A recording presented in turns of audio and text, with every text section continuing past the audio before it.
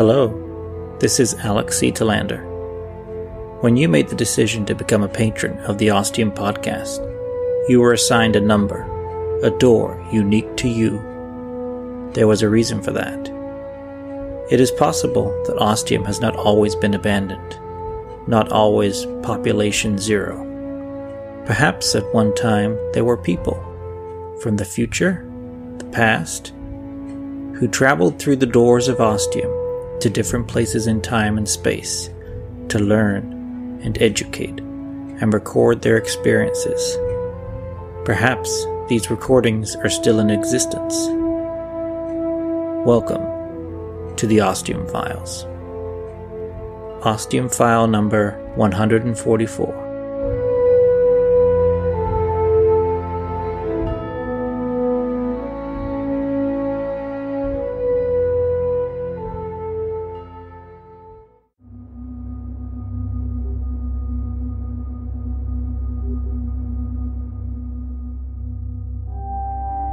Of the many places you visited before via a door in Ostium, this one has to be one of the least impressive. It's just drab and depressing. A mountainous region. You have a feeling you're up north somewhere in the world, Canada or Russia or somewhere in Scandinavia. It's a pastiche of greys with a leaden sky. It's lightly raining. There are trees, sort of. They're dead, blackened stumps. The ground is a scorched soil where life couldn't live. It's also cold. Bloody cold. You're wondering how long you can actually stand this. Well, hello, my dear. How nice of you to pay me a visit. He appears out of nowhere. He's tall and lean, pale, definitely Nordic, and wearing a helmet bearing two long, curling horns almost touching the back of his head. And welcome to Fimbulwinter, the beginning of the end of everything. You have two questions for him. What's going on and who are you? Don't you know, my dear? This is Ragnarok, and I am your guide to the end of everything. You can call me Loki. You wonder if your mouth has hit the ground. You use one of your hands to close it. Shall we begin then? Wonderful! He grabs your hand and starts skipping along without touching the ground. Okay, the laws of physics and reality don't apply here. Then again, you're holding hands with a Norse god, so duh. Wait, here's something you'll love. Look up. Up there, high into the sky. Do you see it? He is pointing. You follow his finger and don't see it.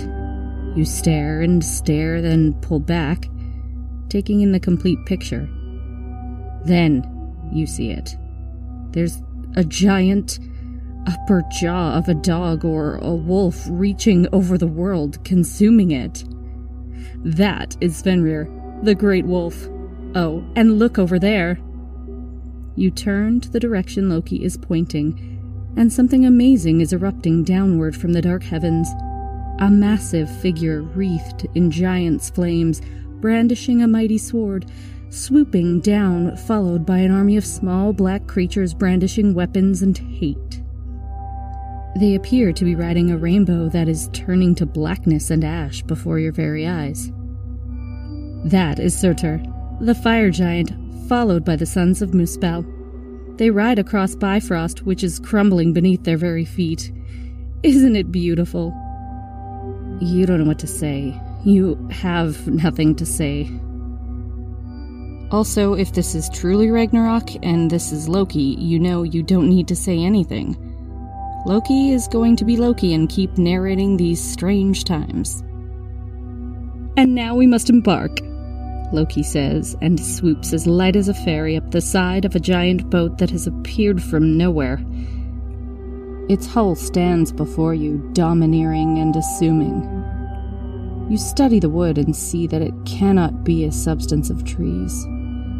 It looks like billions and billions of fingernails of different sizes and shapes and thicknesses, some dark and blackened, others dent in white. Come along now, Loki calls, tossing a rope ladder over the side. You quickly ascend and pull yourself on deck. Welcome aboard the Naglfar, built of the fingernails of the dead.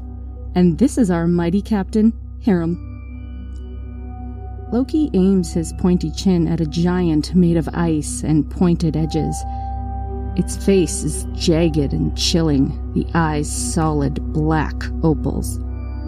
You quickly look back to Loki, not wanting to stare at that terrifying visage anymore.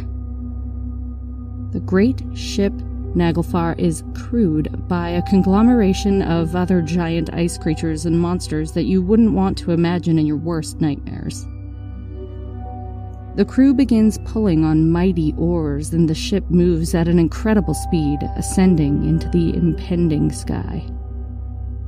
It doesn't take long to reach the destination, a massive plain stretching what looks to be hundreds of miles. Upon are amassed great armies prepared for battle, prepared for death. "This is where you get off," Loki suddenly says, grabbing you around the midriff and throwing you over the side.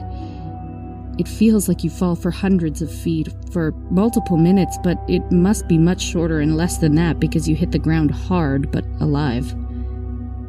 A great horn roars across the plain, deafening in its volume, and the last battle of all time begins. You see and recognize the gods. The One-Eye, Odin, riding on a mighty steed, making straight for the wolf, Fenrir, now grown huge. Thor rides in a chariot pulled by goats the size of bullocks, headed for the Midgard serpent, Mjolnir at the ready. Frey has sword ready and engages with the monstrously flaming Surtur, whose own flaming sword is beyond formidable. Frey is the first of the Aesir to fall. The final fight wages on for hours, days, months, perhaps years, you cannot tell. You just watch upon your hill, seemingly impervious to it all, disconnected from it as if those fighting below cannot even see you. Blood of red, black, blue, and green has soaked the plain, a rainbow of pain and suffering and death. Thor has finally slain the Midgard serpent, its corpse now nothing more than a massive tube of dead meat. Thor has smashed its brains out with Mjolnir, leaping back to get away from it, but not far enough. The snake's venom sacs erupt, covering the thunder god in thick black. He lets out a grunt of pain and then falls, smote upon the plain, his life and world ended. Odin has fought long and well, but is no match for the giant Fenrir, who eventually snaps up the Allfather's spear, swallowing it whole like a simple chicken bone, and then lunges, consuming the great One-Eye. Eventually all will fall upon the plain except for Heimdall, the Watcher of the Bridge, and Loki, who engage in one last fight to the death. This one doesn't take long, and soon both are mortally wounded, falling to the ground and eventually dying in turn. And that seems to be the end of it all. But you know it not to be. Behind the facade of this world, you see the great tree, Yggdrasil, standing tall and lording over all. It is unaffected, and within its branches harbors new life, a rebirth. You recognize this for what it is, the start of something new, the turning of a new wheel, a new life. You also recognize it as your cue. You turn and make your way down the hill that has been your home for this last battle, traveling along with confidence. It takes long and you cover much distance, but at the same time not. Then you see the door standing there and pass through it with your unique tale to tell.